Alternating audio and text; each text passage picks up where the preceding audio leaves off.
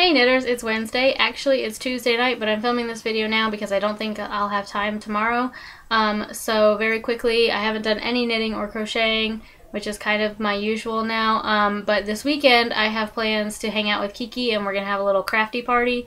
Because she's making a bunch of her Christmas presents this year, and so she's like, it'd be fun, more fun to craft with other people, which is true. So hopefully next week I'll have something to show you, although I don't know what that might be. Moving on to the theme quickly, which is catching fire, and I'm pretty sure that I've talked about my feelings about the Hunger Games series before, but I will talk about them again. I'm not really a big fan of the Hunger Games. I really didn't like the third book. It kind of ruined the series for me, but before that I had a really hard time enjoying the series because it's about children murdering each other.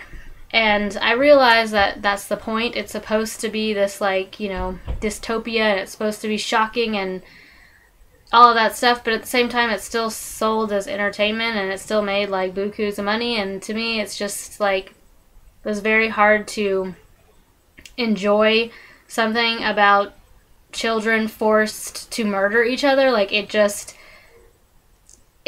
bothered me so much. Like, I just couldn't really enjoy it. And I know that you're not supposed to be like, yeah, murder each other, children, but it just no. So that being said, I haven't seen Catching Fire, and I don't really have any plans to see it. I did watch the first movie, and I might see Catching Fire eventually, but it's not like the top of my to-do list or anything. Like, there's just other things that I'd rather watch. So I'm pretty sure that we all made videos last week. Go us! That's pretty awesome. Jenny, I'm glad you're knitting for charity for kittens. That's awesome. And Meira, I'm sorry your Hanukkah boutique didn't go very well, but it sounds like it worked out in the end.